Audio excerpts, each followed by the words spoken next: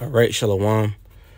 First off and foremost, as always, I want to say call Elohim La, Yahweh, Bahashem, Yahweh Shai, Bahashem, Kakwadash. Double honor being to the elder apostles of Great Millstone that do rule and teach well. And of course, as always, I'm going to say Shalom to Akim out there that's pushing his truth through the spirit, through the power, and through the name of Yahweh, Bahashem, Yahweh Shai, Bahashem, Kakwadash. All right, so this is going to be, another, lesson through the spirit and power of Yahweh Shema Shai. And Lord, as well as always, hopefully this is edifying, through the spirit and power of Yahweh Shema Shai.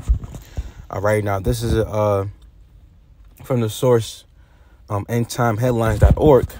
All right. And it says scientists are warning that Earth needs to prepare for an quote unquote alien encounter because time is running out. All right. But little do they know, it's not, little green creatures and gray, creatures, ET looking things, out there. No, they're angels. All right. And, alien, it just means stranger. OK, just like the Apostle Paul said that, us before we came to the truth, us as being Gentiles, we were aliens to our commonwealth. All right, let's get that real quick, just for edification's sake. All right, I believe it's in the book of the Corinthians. All right.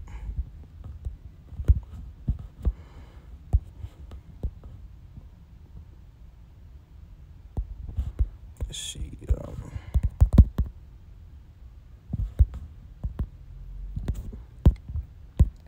Give me 1 second. All right, Shalakia.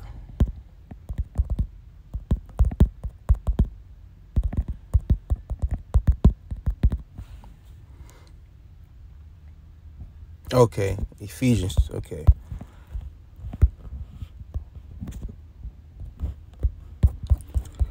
This is the book of Shalakia. This is the book of Ephesians 2:12, and it says that at that time you were without Mashiach Yahweh Shai, being aliens from the commonwealth of Israel. Now, real quickly, if you go into the word alien, all right, it says to estrange, alienate. All right, to be alienated, to be shut out from one's fellowship and intimacy. All right, so what does that mean? Stranger, estranged. Okay, so we didn't know who we were. Okay, but that was a quick point that I want to make. Going about the word alien. All right, so back in the article, so it says scientists are warning that Earth needs to prepare for an alien encounter. Okay, and like I said earlier, those are not little green men and those chariots. What Esau calls UFOs. All right, those are angels. All right, but to them it's going to seem like an alien encounter. To them it's going to seem like an alien invasion.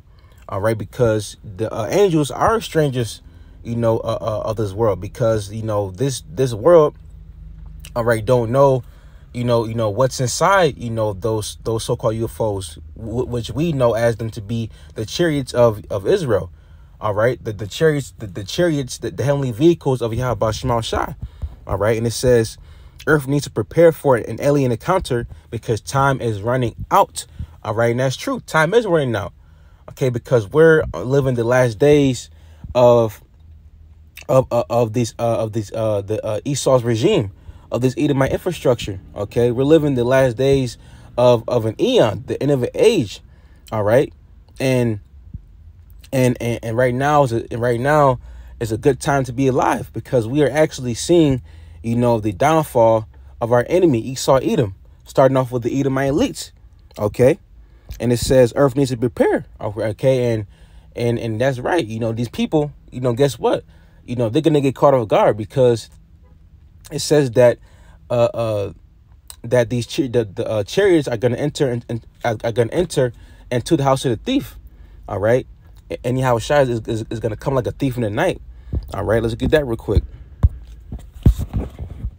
This is the book of Thessalonians.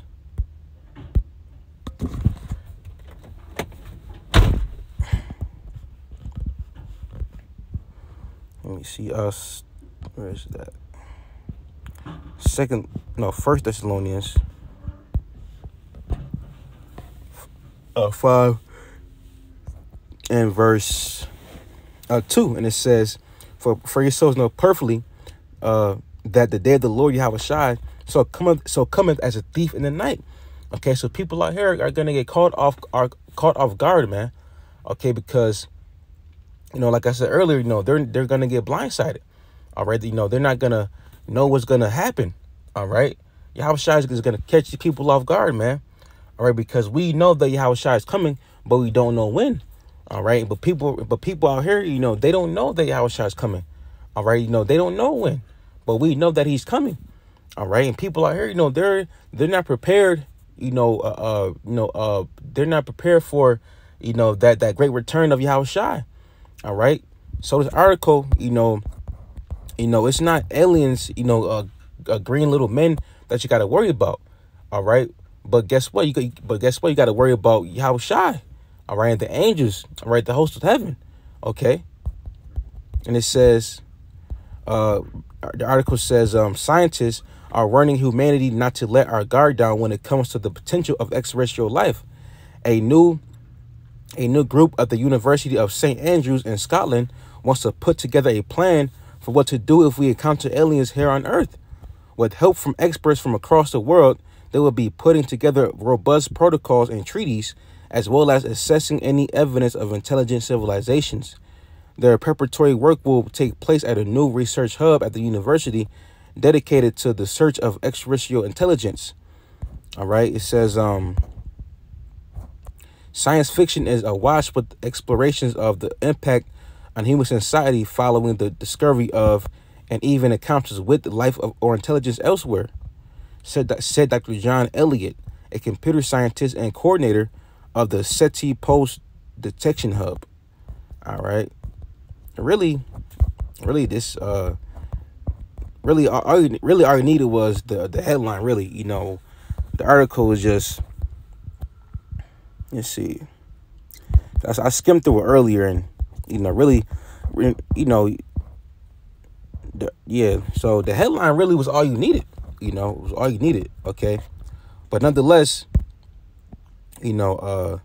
just know that chariots, angels are coming. All right, I may just title this lesson, I may say a correction, not aliens but angels. But really the headline was all you needed. The article just, it had little bones up in there, but what I got, from the article is that people are, as far as, these colleges, things like that, people know that, there is life out there. There is, how can I word it?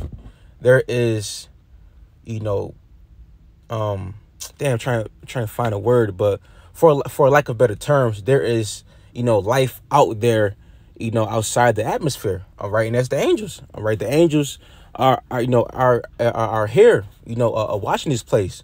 The angels are here, keeping tabs and records upon you people. All right. Hey, even upon us. All right. Back, I believe a couple of years ago, I think like 2018, 2017, we had the angel. All right. You had the angel at the Cowboys and Redskins game. All right. Then he looked pissed off, man. All right. Then his head, he had all white hair, like an afro, type hairstyle. Then but the only thing that was shown was his head. He had no body. All right. Then I believe if you look it up on YouTube, all right, his head was moving. All right. And that was an actual angel, here on earth that was scoping out, Babylon. Okay. But with the naked eye, you weren't able to see it, but the cameras picked it up. All right. Then, you had brothers do tons of videos on it. All right. And it was very beautiful, man. Okay. So imagine, so imagine, in these last days when, the angels actually manifest themselves, by way of these UFOs, by way of the chariots. All right. Imagine, when that day comes when Yahushua is going to crack those clouds, come in his great glory, man, and come in his Father's name, all right, Yahweh's name. Okay.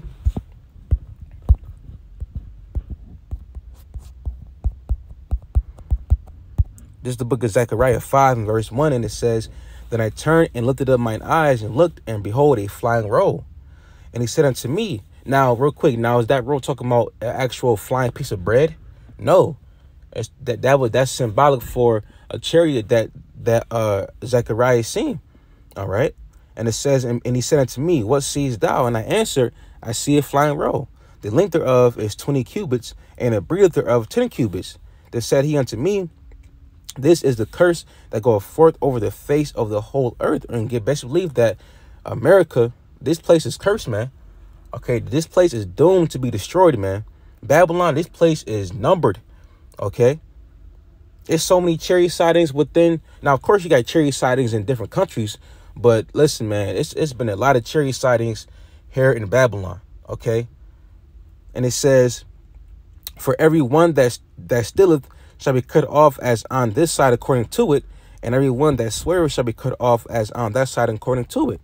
I will bring it forth," said the Lord of hosts, "and it shall enter into the house of the thief." Right, man. And who's the house? And what's the house of the thief? Babylon, America. All right. And why it's called the house of the thief? Because to this day, you have the children of Israel in your hands that you stole. All right. You have the jewels of Yahweh Shema Shai, man. Okay. It says in Jeremiah 15:33 says that Esau refused to let us go. All right. Esau don't want to, let us free, man, even though it may not be physical slavery or chattel slavery, but, we are still yet in this day in captivity. We are under payments. We are under Esau. We are at the bottom of the barrel. OK, you can't tell me that this place is not captivity, man. All right. Babylon, America in the whole is a damn prison house. OK, not just the actual prisons and jails you see out here in public, man. America is an actual prison house in itself. We are yet in this day in that captivity. All right. And it says, "And into the house of him that sweareth falsely by my name, and it shall remain in the midst of his house, and shall consume it with the timber thereof and the stones thereof." And that's talking about the laser beams that's going to consume this place and melt this place. All right. Right along with those nuclear missiles, man. OK, this place is going to get burnt into powder. All right. Just like how you see Marvel the Martian, a Cartoon Network, is going to be just like that, but worse. All right. This place is going to get turned into complete ashes, a desolate wilderness. All right. So people out here, they have no clue what's going to happen, and here it is. You have scientists, admitting that there's actual life, out there, but to them, they think it's aliens. They think it's, little green and gray creatures, but nah, it's angels. Okay. We know that it's angels because Yahweh Shema Shai, by Sharon Kakwadash, gave us, that understanding, that wisdom and knowledge, and ultimately the Holy Spirit, for us to know, what these vehicles actually are and what's actually inside these vehicles. Okay. And the chariots, they're part of our heritage. All right. Swing low, sweet chariot. That's us. That's our salvation. That's our ticket out of here, man. Okay. And best believe that these chariots are coming back to, destroy and deliver, the Lord's elect. All right. And speaking of deliverance, let's get that in the book of Matthew. All right. Matthew 24 and verse 31. And it says, actually, let me start at verse 30. Okay. And it says, "And then shall appear the sign of the Son of Man in heaven. And then shall all the tribes of the earth mourn. And they shall see the Son of Man, who is Yahweh Shai, coming in the clouds of heaven with power and great glory." Now, is he going to come in an actual cloud? Now, of course, the chariots can disguise themselves as actual clouds.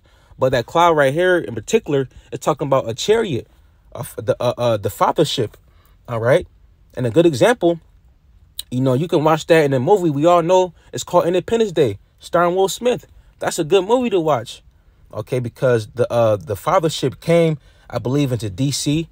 All right. Came into New York City. All right. It was a so-called alien invasion. OK, upon House of the Thief, a.k.a. Babylon. All right. And it says, and who was the they? The people out here. They. Even us, we gonna see. Okay, the elect, we gonna see. The hopeful elect, we gonna see. The people out here, they're gonna see. It says every eye shall see. All right, we gonna see. Okay. And it says, and they shall see the Son of Man coming in the clouds of heaven. Okay, in the clouds of heaven, man.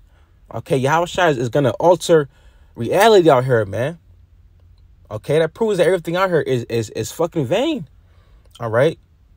But what people are doing right now at this moment in time is vain, because Yahushua is gonna just, you know, alter your whole outlook on life. All right. And it says, coming in the clouds of heaven with power and great glory. And he shall send his angels with the great sound of a trumpet, and they shall gather together his elect from the four winds, from one end of heaven to the other. Because why? Because the nation of Israel, okay, throughout, you know, time and history, we've been scattered, and that was part of the curses, that we will be, you know, scattered amongst all nations. Okay, and being that we're scattered amongst all nations, you have brethren, all right, you know, pushing this gospel amongst all countries and continents. Okay, and then the elect, okay, are going to be delivered from those countries and continents. You can read that in the book of Isaiah, the 11th chapter. Okay, so but soon, you know, ultimately, you know, these chariots are going to make themselves, you know, appear. You know, right now, you've been having brothers, you know, record videos, you know, and then on top of that, listen, man, it's multiple videos, you know, on YouTube, you know, of the Akim, you know, recording videos of the chariots, you know, even people that's not in the truth, you know, getting videos of actual chariots, man, so-called UFOs. Okay, so how much more when that day actually comes and manifests itself, man? That's gonna be you know, a very dreadful day, a very dark day. Okay, it says that the day of Yahushua is gonna be gloominess and darkness. Okay, but guess what? That's good news for us, because we know what that's gonna bring us, which is deliverance. But on the other hand, that's gonna be bad news for the rest of the masses, the people out here, you know, that's not prepared for that. Okay, that just think that, you know, so-called UFOs aren't real, or, you know, what they call, you know, extraterrestrials aren't real, you know. And really, an extraterrestrial is something that's outside of the Earth's atmosphere, you know, something that's not part of Earth, you know, a stranger, all right, aka an alien, or aka an angel, all right. So yeah, man, you know, time is running out. All right, the end is manifest. All right, and you can clearly see that we're living the last days of the last days. All right, Esau is fallen, man. Okay, and speaking of Esau falling, you had Evelyn Rothschild die, man. Right there is an omen. And then I believe yesterday you had the blood moon on the election day, man. All right, so we are witnessing the downfall of Esau Edom. Okay, you know, you had Evelyn Rothschild died. You know, so that proves right there that Esau is fallen, man. Okay, Esau is the end of the world, and Jacob is the beginning of it that followeth, man. Okay, so that being said, I just want to say, call Lam La, Yahweh, Bahashem, Yahushua, Bahashem, Kakwadash, double honor being to the elder apostles of Great Millstone that do rule and teach well, and Lord as well you edify. With that being said, Shalom. All right, to the house of David, the hopeful elect. Shalom.